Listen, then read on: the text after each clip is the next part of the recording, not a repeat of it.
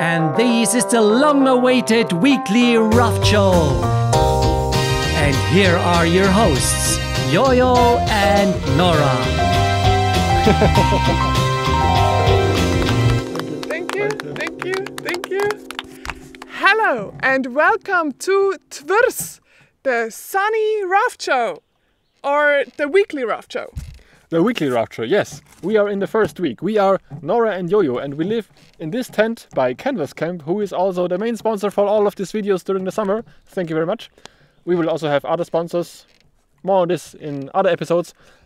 In this tent, on this raft, for the whole summer, here in Sweden, in Dalsland.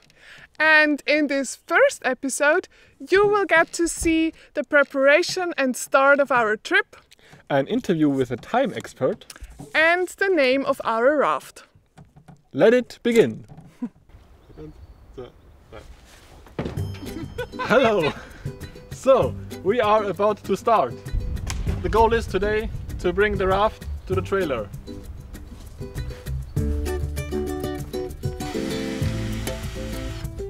Yeah!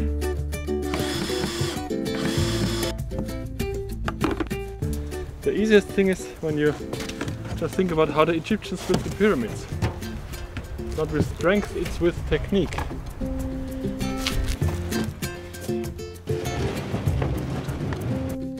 We're not sure if the Egyptians had accepted help from strangers, but we gladly do.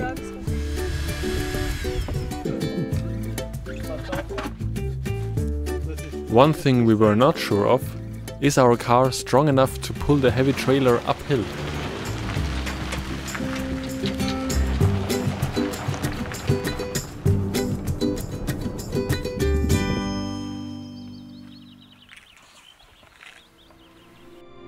There is a little town called Ed, and at the edge of that town is a lake called Stora Li.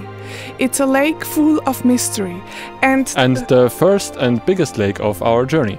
And in the guest harbor there, we can put our raft back together.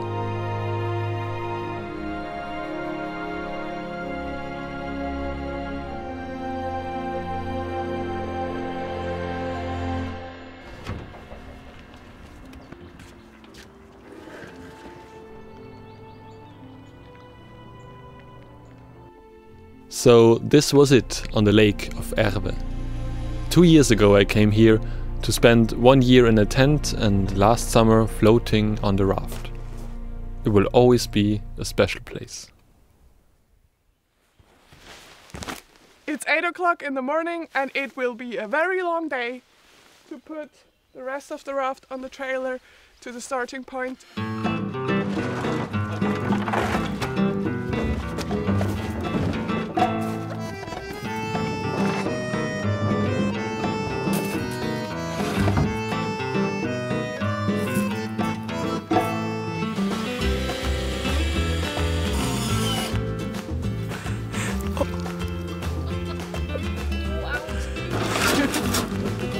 There is always time for tea. What a nice way to say goodbye to our new friends. Tack. Der eine ist für euch.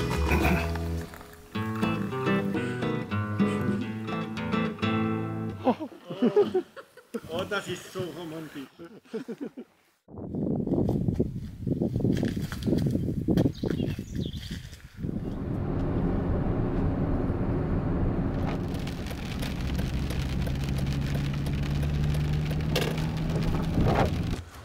So, finally everything is here with the material, and now the first task is to put it back together, but in a shorter size.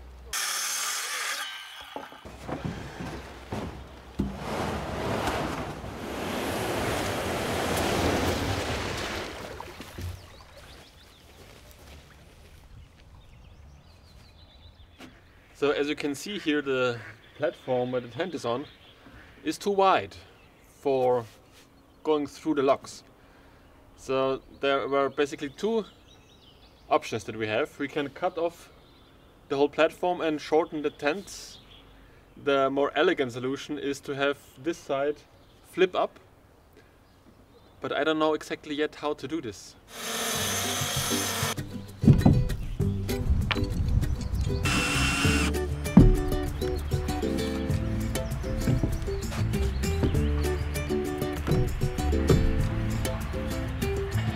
This tent normally comes with one center pole, but last year I already built a tripod for it that now needed some adjustment to fit on the new sized raft.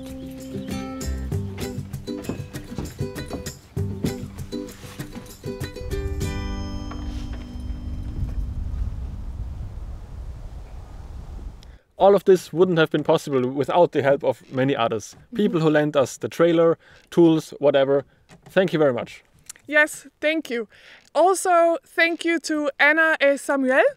They helped us to take the raft apart, and they are the first guests on our show in the interview of the week.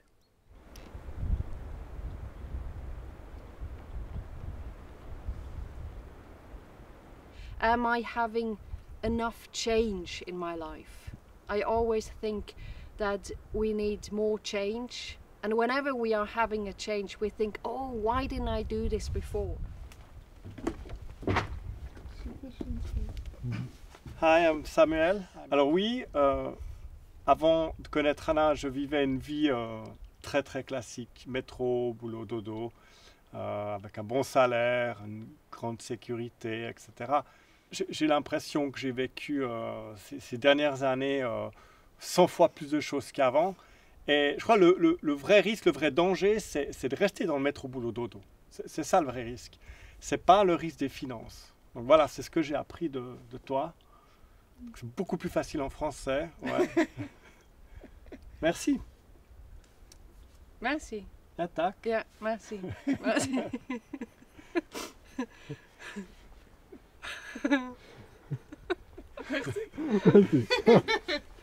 I can very much relate to what they were saying. The last 7 years I have been traveling a lot. I had a lot of different experiences, and I think that is the reason why now at 27 I already feel like I lived a very long life.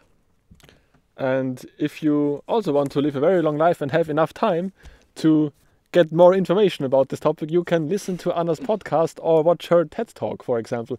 You can find all the links in the description down there. Now let's float. I will untie the blue rope here on the raft. Maybe if you can take then the rope with you. Yes? Why do you untie it here? Because I need to leave with the raft. The path out of the bay was blocked by a rope. So while I untied the knot to lower it, Yo-Yo took off. But of course he waited. Let's jump on board.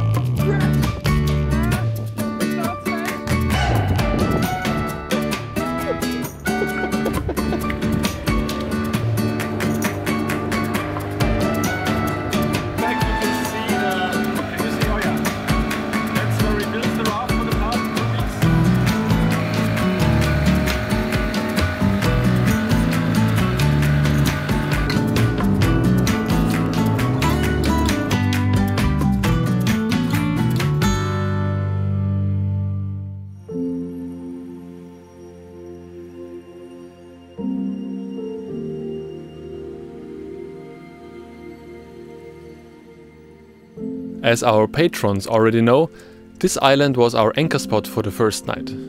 If you support us on Patreon, you can follow our journey day by day. How was the first drive? It was good. You look very happy. I think it was better than good.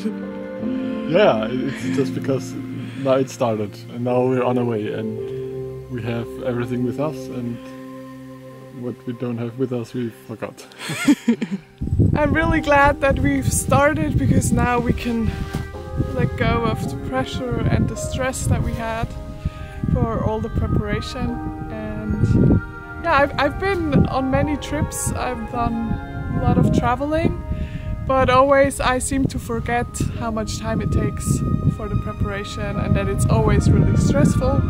But this is the good part, where it actually started, and now we can just live in the moment and don't have to think so much ahead.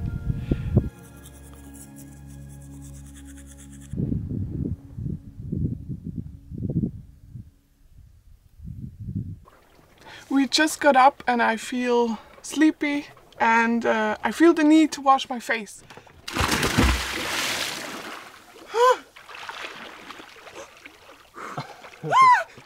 Breathe.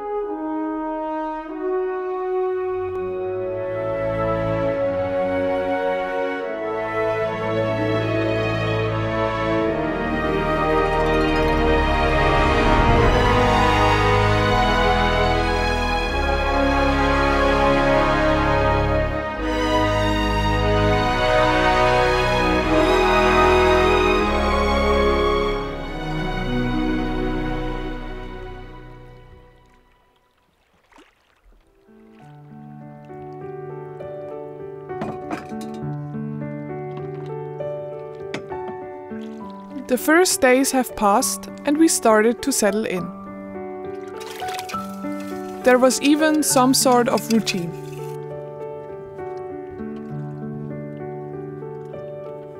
And we realized this is our home now.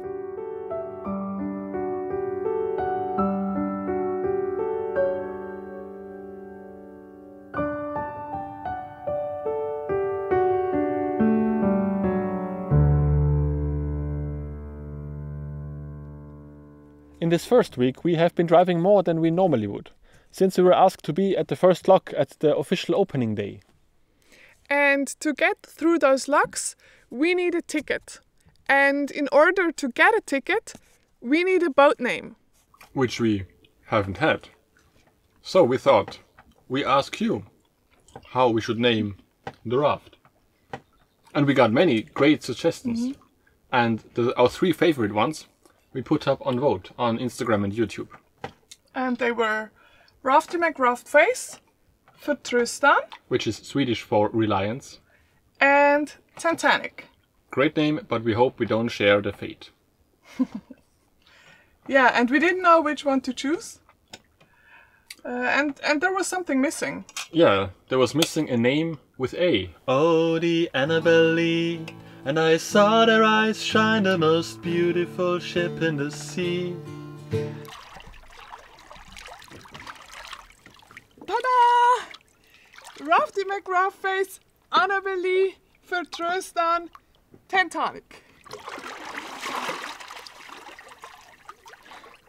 Raft. Why haven't we thought of this before? Or do you think this name is trash? Of course not. But let me tell you what is. We have found our first piece of trash.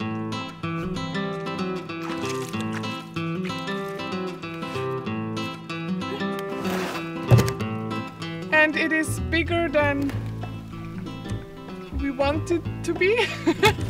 Let's see if there's something inside. No, just some water. It's actually quite handy because we can put all the trash in there that we will find.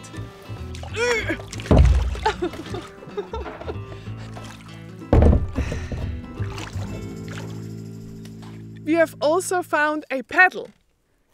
We are going to collect waste along the way to help make these lakes even cleaner than they already are. And now let's have a look at the weather.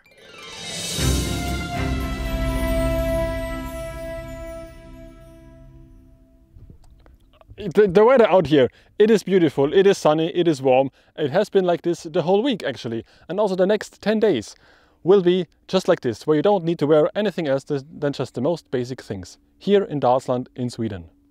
And what about Norway? What about Norway? A good question. Let's take a look.